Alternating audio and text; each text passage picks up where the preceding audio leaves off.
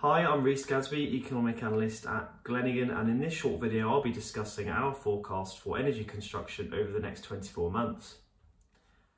Over the last 3 years, the energy sector has been dominated by work starting on a number of major offshore wind farms and on the Hinkley Point C nuclear reactor.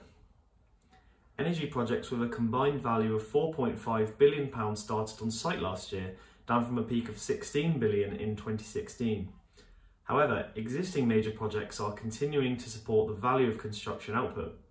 The ONS estimates that construction work totalling £7 billion was undertaken on electricity projects last year. Major projects such as Hinkley Point C are expected to sustain sector activity over the next 2 years. Plans for further nuclear plants at Sizewell and on Anglesey are not expected to start on site within this period. In contrast, the pipeline of further offshore wind farms remains strong and is expected to help lift sector activity over the next 2 years. Technological improvement and economies of scale have substantially reduced the kilowatt-hour cost of offshore electricity, and the proportion of UK energy provided by renewables is expected to continue to rise during 2021 and 2022. The government has also signalled that it's relaxing the planning restrictions on onshore wind farms, which are the most cost-effective forms of generating capacity. This relaxation could fuel a rapid rise in onshore projects.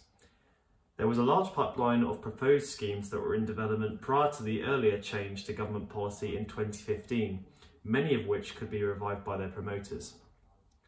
In addition to renewables, there are a number of proposals for gas-fired plants which are planned to ensure that the grid has the flexibility to bridge potential short-term shortfalls in supply, either during times of unexpectedly high demand or when renewables fall short.